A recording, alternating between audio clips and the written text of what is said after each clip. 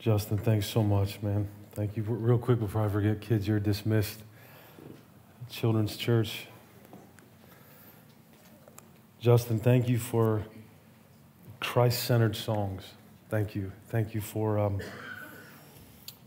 everything pointing to Jesus and who Jesus is and what Jesus has done. And that line in the last song you did, My Shepherd, your loving kindness found me where I am. That about sums it up. That's about right. That's perfect. So thank you, Justin, so much. Well, good morning, guys. Let's go back to the story of Gideon from the book of Judges, this book that we've been going through. If you remember in chapter 6, Israel does it again, right? They have had 40 years of rest and peace after the delivering ministry of Deborah and Barak, and after 40 years, they fall again. They turn to other gods again. Remember, they don't fully abandon the worship of God, but they do what is in effect the same thing. They mix the worship of God with the worship of other gods. And so God raises up again a foreign oppressor. This time it's Midian that comes to bring Israel back to their senses. But God, before he sends them a deliverer, because after 7 years of oppression from Midian, they cry out again. And before he sends a deliverer this time, he sends a prophet, because he wants to break the cycle in Israel, to help them understand why this keeps happening to them. Not just that it does, but why.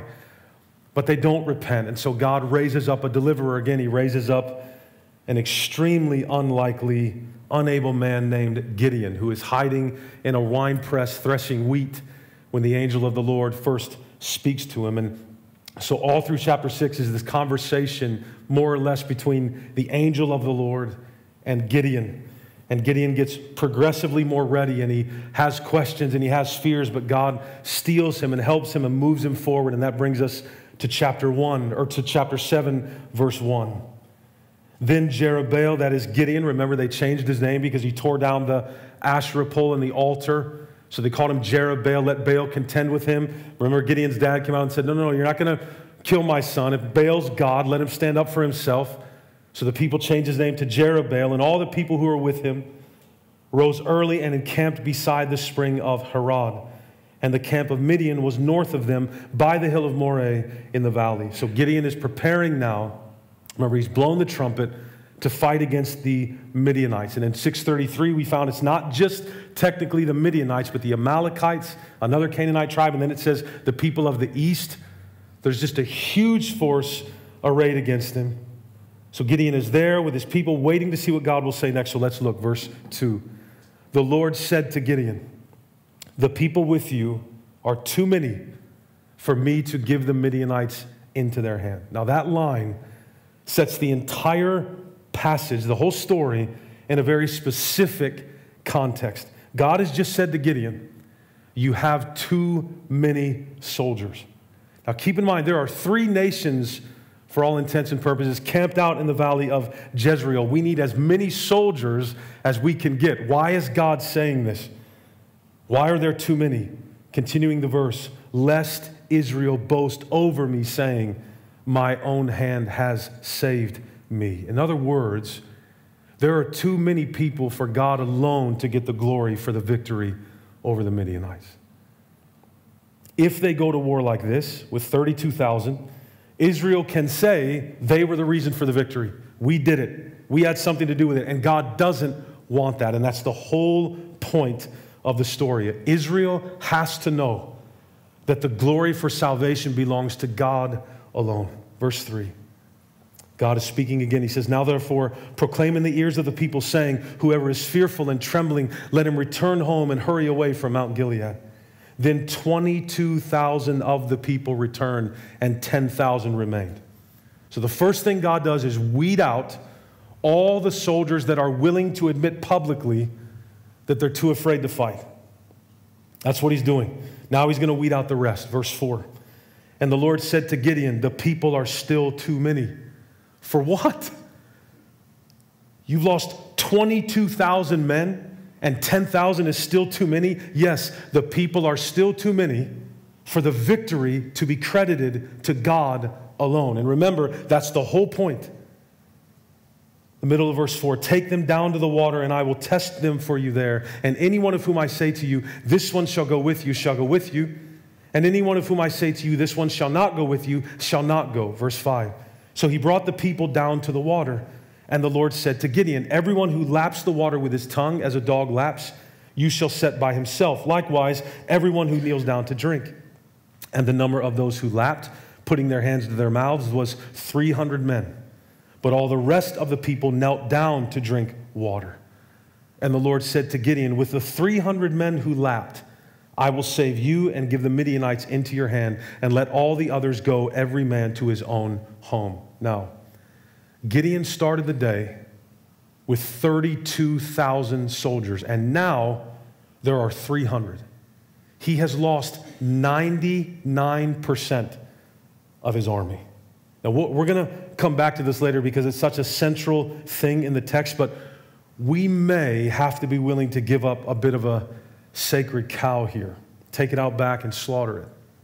There's nothing in this text, nothing, that says Gideon is supposed to keep these 300 guys because the way they drink water shows that they're really soldiers.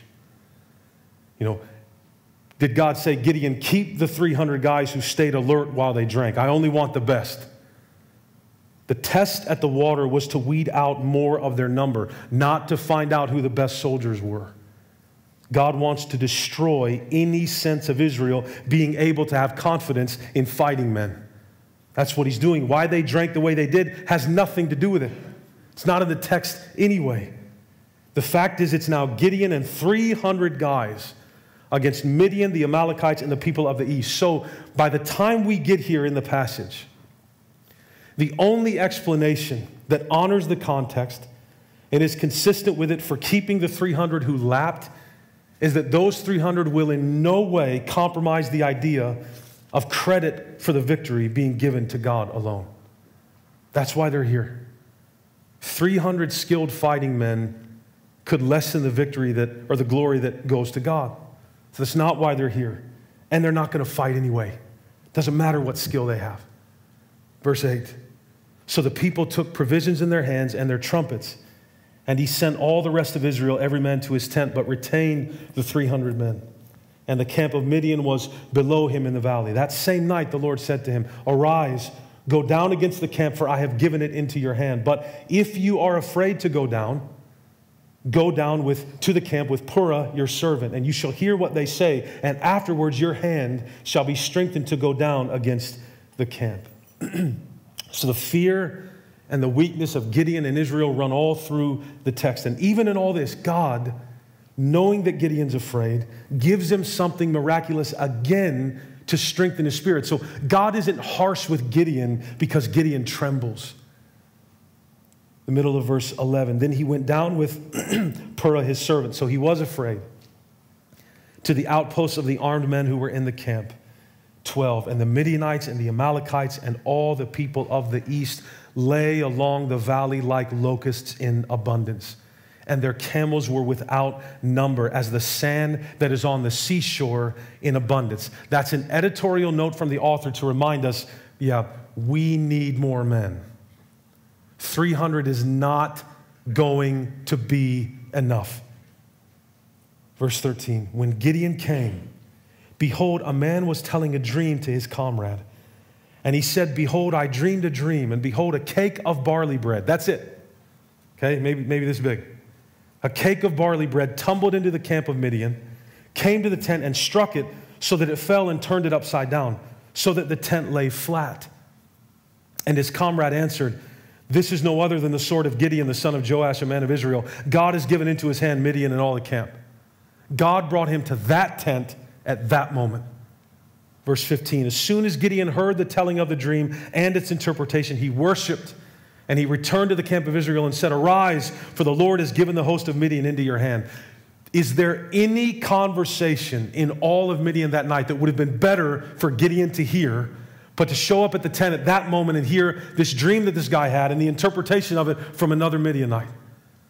God was true in verse 11. Gideon is strengthened to go down into the camp, but think about what it took to get to this moment for him. Because we have the separation of 2 weeks here. Gideon needed an angel, the angel of the Lord, to burn up his offering. Right? He needed 2 miraculous fleece episodes, and he needed this miraculous dream and its interpretation. It is so hard to trust God, no matter what he says to us. Gideon is very weak. So in other words, God has picked a man that will not steal the glory for victory from him.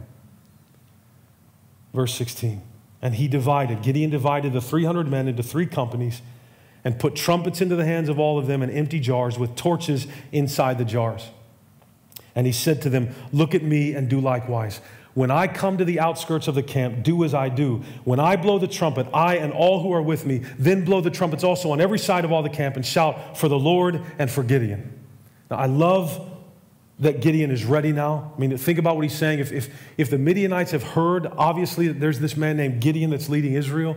So when the shout goes up, if they hear that name, it's going to shake them. But try to keep the actual realistic picture of what's going on in your head. These 300 guys with Gideon look down into the valley, and you know what they see. Camels you can't count, soldiers like locusts. Imagine that. And there's 300 of you, and your leader comes to you and says, listen, here's what we're going to do to beat this army. We're going to divide into 3 groups of like 100 guys. I want everybody to get a trumpet and a jar and a torch. And when I blow on mine, you guys all blow on yours, and we smash the jars and we shout. Now, who do you think was the first guy?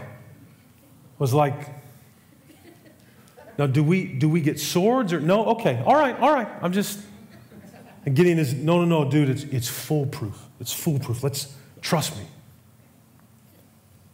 Verse 19, so Gideon and the 100 men who were with him came to the outskirts of the camp at the beginning of the middle watch when they had just set the watch. So Midian, there's 4 watches in the night. They're about 2 watches in, obviously, the middle of the night. So the new watch is just waking up, coming on. The old watch is very groggy, coming back tired. So you have 2 forces going at each other like this.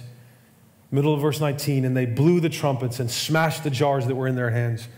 Then the 3 companies blew the trumpets and broke the jars. They held in their left hands the torches and in their right hands the trumpets to blow. And they cried out, a sword for the Lord and for Gideon. Now, I know I was trying to be a little bit funny earlier, but if that strategy was anything, it would have been confusing given what was going on in the moment. Now, it won't win the battle, though. Right? Let's say that the 300 guys in the middle of all that confusion are able to kill 300 or 400 soldiers. What difference does that make? Because some of you are going to die in that, and then you have the entire Midianite army that's going to regroup after a couple minutes. So this is not what wins the battle. It would have just messed everybody up for a few minutes. Verse 21, every man stood in his place around the camp, and all the army ran. They cried out and fled. When they blew the 300 trumpets, the Lord set every man's sword against his comrade and against all the enemy, because you don't win battles with trumpets and jars. This story, when it got told, was meant to evoke a certain kind of response. It's meant for us to say, for any that would have heard it in Israel, how in the world did they win that battle? They beat people over the head with their trumpets. What did they do? They won because God was fighting. God did this. The soldiers going out to watch are meeting the soldiers coming in for watch. They're armed. They're confused. The Lord set them against each other. So that wasn't going to happen naturally. Notice that. God didn't sit back and just let that happen. No. He made that happen. The Lord set them all against each other, and they start fighting and killing each other. It was God that did that. It's very important. In the middle of verse 22, and the army fled as far as Bethsheba towards Zererah, as far as the border of Abel Maholah by Tabbath. And the men of Israel were called out from Naphtali and from Asher and from all Manasseh, and they pursued after Midian. Gideon sent messengers throughout all the hill country of Ephraim saying, come down against the Midianites and capture the waters against them as far as Beth-barah and also the Jordan. So all the men of Ephraim were called out, and they captured the waters as far as Beth-barah and also the Jordan. And they captured the two princes of Midian, Oreb and Zeeb. They killed Oreb at the rock of Oreb, and Zeeb they killed at the winepress of Zeeb. Then they pursued Midian, and they brought the heads of Oreb and Zeeb to Gideon across the Jordan. That victory belongs to God alone. Not a single Israelite soldier with Gideon killed a single Midianite in that initial battle. Not one. They just pursued. So God won that victory completely. That's a cool story. It's a cool story. Why has God's Holy Spirit told it to us? And I think there are 4 truths we can take from this passage, from this story that probably most of us know from Sunday school on, about Gideon and his jars and his trumpets and his torches. The first one is this: our performance is not what matters most to God. Our performance is not what matters most to God. God consistently calls the weak, the untalented, the unequipped all the time. Why? Why does God call whom he calls? Why doesn't God use the best person for the job? That's normal, earthly business practice. It just makes sense. Use the best person for the job, right? Don't call in a mechanic to do a plumbing job or whatever, however you want to break that down. Use the best person for the job. But God doesn't do that. He doesn't do that. In fact, in 2 Corinthians 12:9, God says that his power is made perfect in weakness.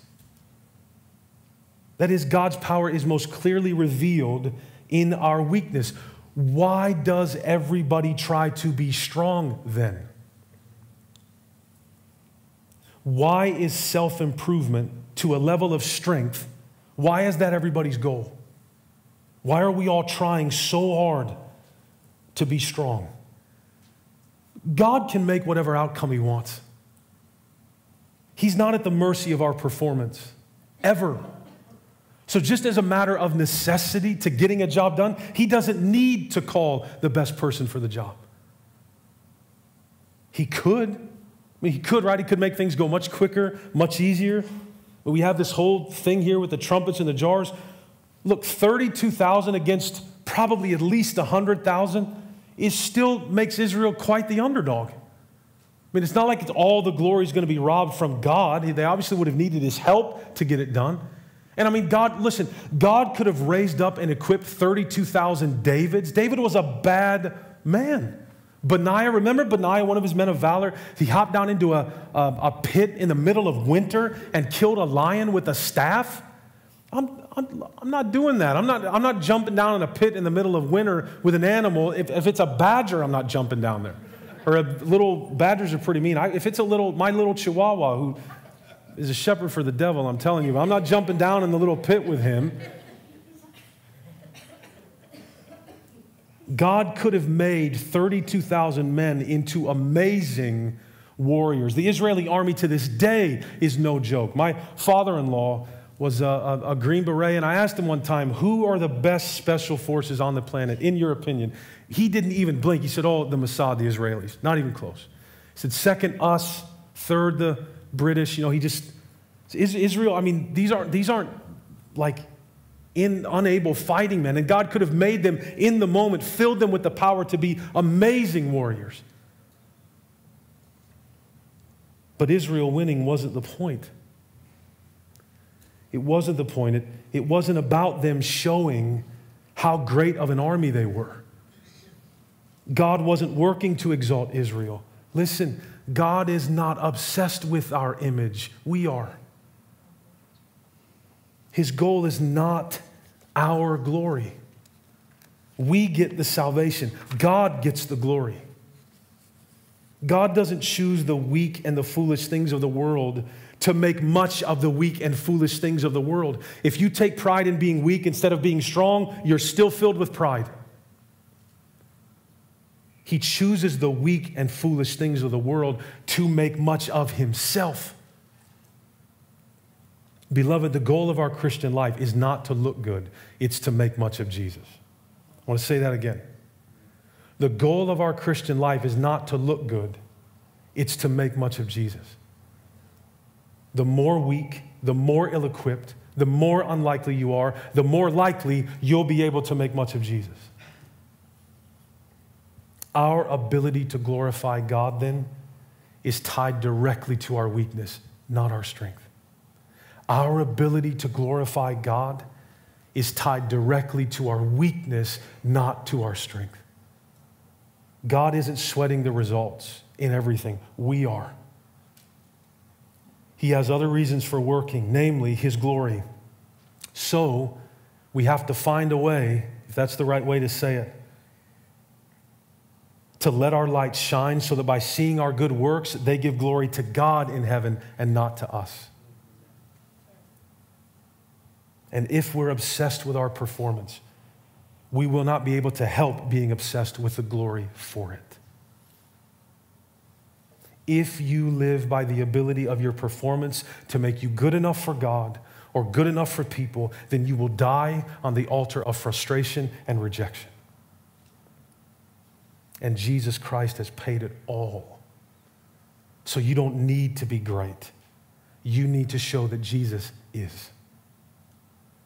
Your Christian life is not about behavior. Jesus died precisely because our behavior will never be good enough to make much of God. We won't glorify God even with our best. So He saves us by grace and pays all of it for us. In saving us because we couldn't measure up and because we don't deserve it, and in spite of our poor performance, all the glory and salvation then goes to the Savior and not the saved. God did not thin out that army to make much of Jewish valor. He thinned out that army so that the glory for salvation would go to Him alone. And He has saved you and me. He has won our victory so that the glory for our salvation would go to Him alone, from start to finish. It's not like God gets the glory for the beginning and then you carry the torch to the end. God does it. You're saved by grace from the beginning to the end, and all the glory is His. So our performance is not what matters most to God. The second thing, it is human nature to think our performance matters most to God. It is human nature to think our performance matters most to God. Go back up, if you would, to verse 2. The Lord said to Gideon, "The people with you are too many for me to give the Midianites into their hand, lest Israel boast over me, saying, my own hand has saved me." So 32,000 people, they would have boasted. If there is a millimeter of opportunity for us to take credit for something, we will. It is human nature to find some way to give ourselves the credit and give ourselves the glory, even if it's just a little bit. If there's the tiniest opportunity to boast in our work, we will. Now, that even shows in how we interpret the Bible sometimes. In verses 4 to 8, God thins out Gideon's army the rest of the way. Now, all my life, anytime I've ever heard this story, honestly, I don't think I'm overstating it. I think every single time I've ever heard this story referenced, I've heard the text interpreted something like this. So the 9,700 of the 10,000 left who knelt down to drink water, they were no soldiers. A true soldier knows that you lay down and lap the water because you're in a hurry. You just get down there, you get it, and you go. You need to be keeping your eyes out. Keep your eyes on the enemy. So the kneelers, they were careless. They weren't fit for battle. The 300, they're the real soldiers. So send all the other ones away and keep the real, keep the best, keep the committed. Let me read to you, illustrating this from a commentary on Judges. Excuse me. This is from a commentary. God saw how untrustworthy would be those thousands who carelessly indulged under the lure of the flesh, over against the 300 who exemplified a spirit of vigilance and disciplined life in the Spirit. Okay. Thus were selected the strong and resolute, the men who could be trusted under rigorous conditions, those who did not think of themselves before the enemy's unexpected assault. This is ever the divine principle of selection for service. God only picks the best. This is ever the divine principle of selection for service.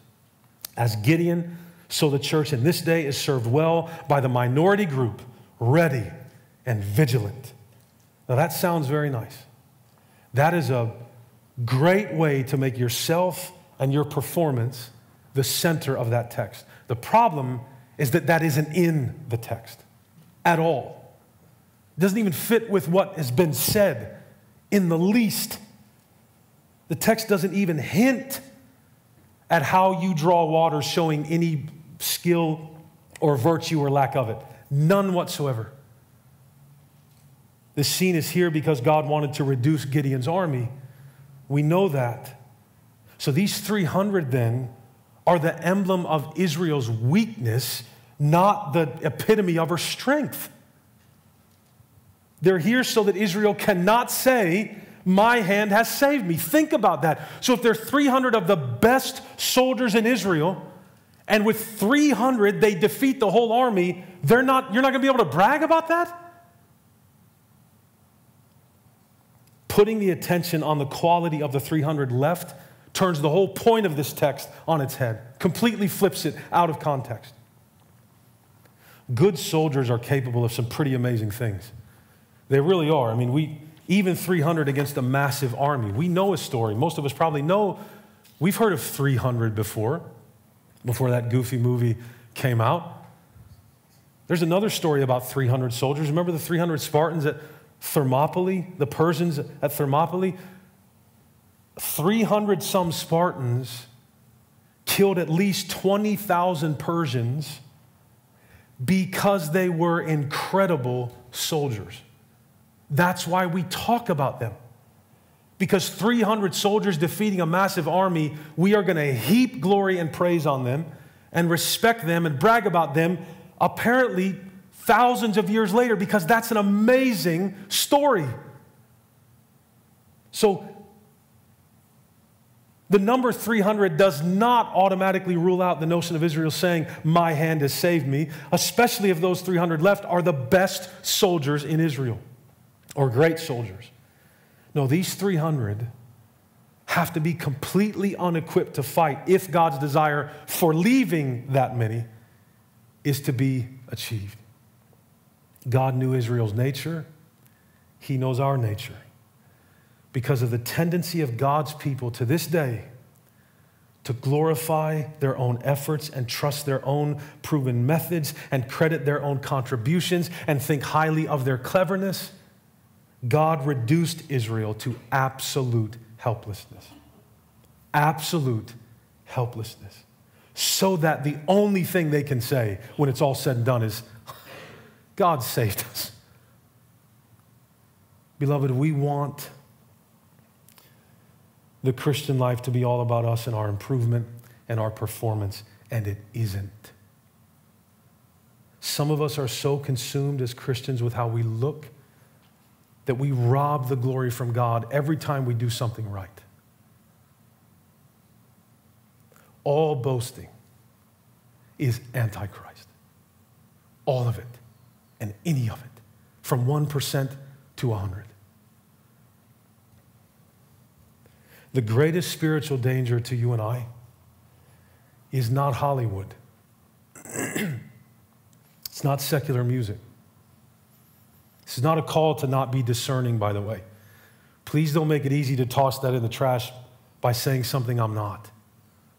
I'm saying that the greatest threat to us spiritually, the greatest danger is not Hollywood, it's not secular music, it's not Disney, it's not the liberals, it's not ISIS, it's not homosexuals, It's not whether you drink. It's not whether you smoke. The greatest spiritual danger is believing that you got saved or stay saved because of your own performance.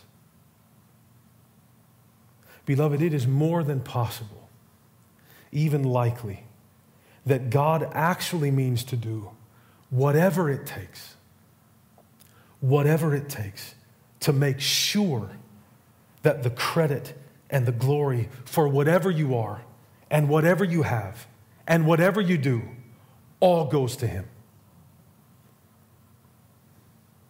Some of us need to repent for trying to be so perfect and give glory to God. Oh, I do, Tony. I do. What are you talking about? I give all the glory to God for what I am, right? I thank you, God, that I'm not like other people. Extortioners, unjust, adulterers. This is Jesus speaking in Luke 18. The parable of the Pharisee and the tax collector. Two men went down to the temple to pray. One was a Pharisee, the other a tax collector. The Pharisee lifted his face up to heaven. He prays, Lord, I thank you. Gives credit to God for his righteousness. I thank you that I'm not like other people. The people who do see R-rated movies. People who don't pray every time before they eat. I thank you that I'm not like those people. People like that tax collector over there. Yeah, hey, Tony, there, but for the grace of God, go I. While Jesus says in Luke 18 that the one who goes down to his house justified is the one who can't even look up to heaven, but beats on his chest and says, God, have mercy on me, a sinner. That's not about conversion. That's a parable about the attitude of your heart. Jesus puts it in context. He said this to those who were wishing to justify themselves with their righteousness. We can play with Jesus' words there until it dies the death of 1,000 qualifications, or we can stop trying to look so righteous that it looks like we don't really need Jesus. We're pulling this off because we're such a good person. It is only when we understand how big our debt actually is that we can ever be rightly thankful for God having paid it. You don't know how much He loves you until you know how weak you are. That whether you read your Bible and pray this morning or not, His love is not increased or lessened. And read your Bible and pray every morning. That's not what I'm saying. But please don't think it's what matters and makes God like you a little bit more. Please. We want so badly to be affirmed and praised and satisfied. We want that so badly. God, look what I did for you. Look what I did. Look what I've done. Look what I've accomplished. In our DNA, we are wired to think our performance is what matters most to God, and it isn't. And that brings us to the third thing from this text and why we have said what we've said. God's glory matters most to God. God's glory matters most to God. The ultimate goal of God, and I don't, that is not a doctrinal stretch of any kind. I think the authority to say that comes exclusively from what's in the Bible. The ultimate goal of God in everything God does, from existing to creating a universe, to the Exodus, to the cross, to saving sinners, to coming again, and everything in between is the glory of God. That's the goal of God in all of those things, in everything that exists or has ever been made. From the first angel to the last human being is all on purpose by God for God's glory. All of it. That's God's answer when you look to why He's ultimately involved in anything every single time. For my glory. We're just going to consider that this morning from this text. But if you were to survey the Bible, and I'm begging you to, I'm encouraging you to, for the times when God reveals His ultimate reason for doing anything, you'll see it over and over and over and over again. It is staggering Phrases like, for my glory, for the sake of my name, that I would be glorified. The greatest heart in the universe for God's glory is God's heart. Judges 7:2, what's the whole point? Lest Israel boast over me. God is saying, no, I do not want that. Nobody's going to be boasting over me. Nobody's going to get the glory here but me. Now, why would that have been bad? I mean, would it have been so bad if a little bit of credit went to the people? A little bit? I mean, how needy is God? That'd be the only explanation for him acting this way. Maybe there's another, but we'll come to that. Why? Why does this matter so much? What's the big deal? Because, beloved, God wants all the glory. 99.9% is not enough for majestic, unending, infinite beauty. Only 100% will do. Only 100% will do. So God moves to ensure that's what happens. That's the whole point of him working in Judges 7. There are other points under that, saving Israel, but the ultimate one is God's glory. Isaiah 48, one example, 9 through 11. Listen to the God-centeredness of God in this passage. For my name's sake, I defer my anger. For the sake of my praise, I restrain it for you, that I may not cut you off. Behold, I have refined you, but not as silver. I have tried you in the furnace of affliction. Can we boast in what we suffer? Because we made it through? Well, why did God put Israel in context in the furnace of affliction? For my own sake. For my own sake I do it. He says it twice. For how should my name be profaned? My glory I will not give to another. Won't happen. So the main thing Israel needed to know was that glory for salvation belongs to God alone, and we're powerless to achieve it ourselves. That theme is proclaimed in the Bible over and over and over again because human nature cannot let go of its incessant need to save itself. Not just because we honor hard work, but because we love the glory for it. And God, in the whole work of moving toward us to save us at all, his main thing he's doing in man, in people, he says this in Ephesians 2, 8 and 9. For by grace you have been saved. You know this text. Through faith. And this is not your own doing. So just in case you wanted to take credit for the faith, that 0.1%, God says, nope, you didn't do that either. This is not your own doing. It is the gift of God, not a result of works. Why? So that no one may boast. He doesn't change. The war down in the valley of your heart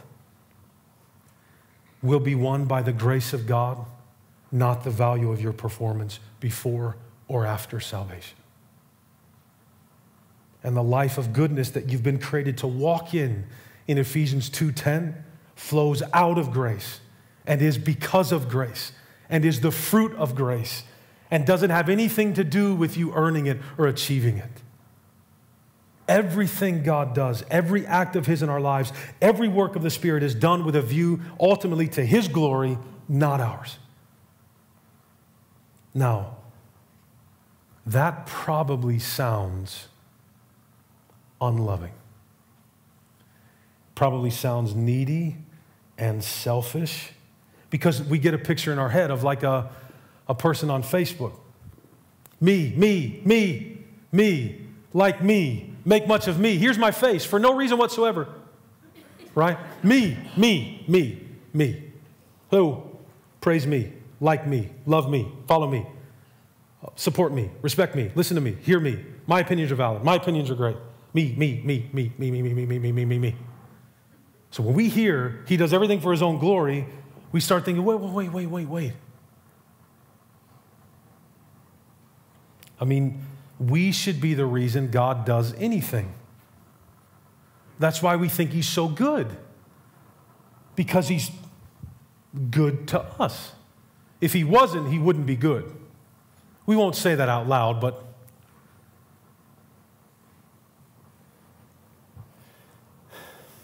that brings us to the last point, point 4. All of this comes together for us to say this.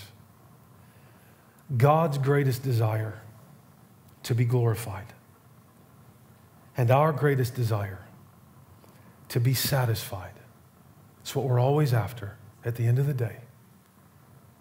God's greatest desire to be glorified, my greatest desire to be satisfied, meet in worship. God gives us himself as the ultimate prize in salvation, doesn't he? When all of this is said and done, what do we get? Him. Eternal life is not a hall of mirrors. Romans 15, 8 and 9. Again, we start looking for what is the ultimate reason? What were you doing here?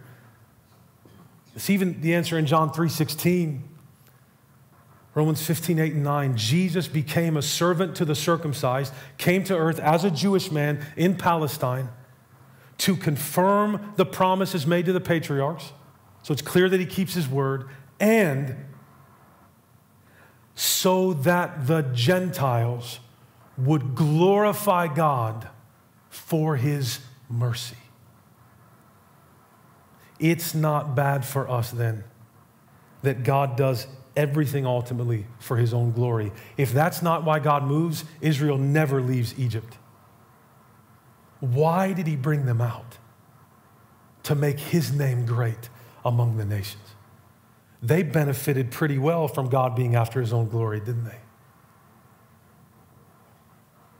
It's not bad for us if God does everything ultimately for his own glory, and it isn't unloving. It isn't unloving. Now, if we tried to love like that, if we tried to show our love for other people by exalting ourselves for them to enjoy, that would be unloving. Because we're not the best thing in the universe. So that'd be pretty selfish if I tried to love you that way. But if God is the most amazing thing in the universe, and in salvation, what he gives me is himself, then saving me for his glory is not selfish. It's the most loving thing he could ever do for me. If God is the only thing that can satisfy my soul, and in salvation he gives me something other than himself forever, you know, I'm going to save you, and so here's a bunch of money at the end. Here's the applause of other people at the end. That's not going to satisfy my soul.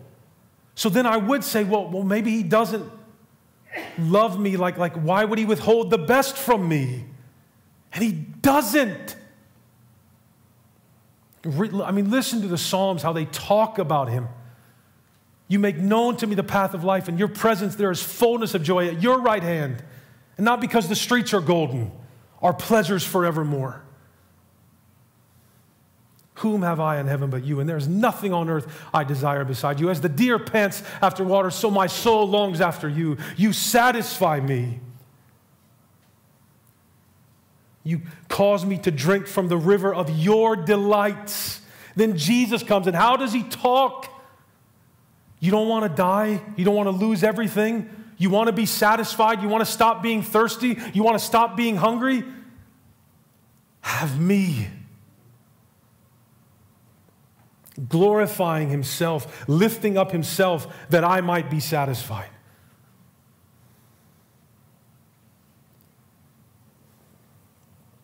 God exalting himself for my enjoyment and salvation is the most loving thing he can do, because only he is that beautiful and that glorious. Only him. There's nobody like him. I love that. I love that song, Justin, My Shepherd. I love that. You satisfy even when I dream. More than anything, God desires to be glorified. More than anything, let's be honest, I desire to be satisfied. Those are the two great longings in the universe. And worship is where they meet and become one. The worship of God is where they meet and become one, because all sin is seeking to be satisfied in anything and everything but Him. Romans 1 takes all of it, no matter what it is, from disobedience to parents to brazen, blatant homosexuality, puts it all in one group and says you all worship other gods. That's why you do everything you do. I didn't create you to not be satisfied. I created you to be satisfied in me, and you keep drinking trash. Jesus is my Gideon. That's why I worship Him. Jesus became foolish and weak to destroy my enemies so that I could come back home to my Father.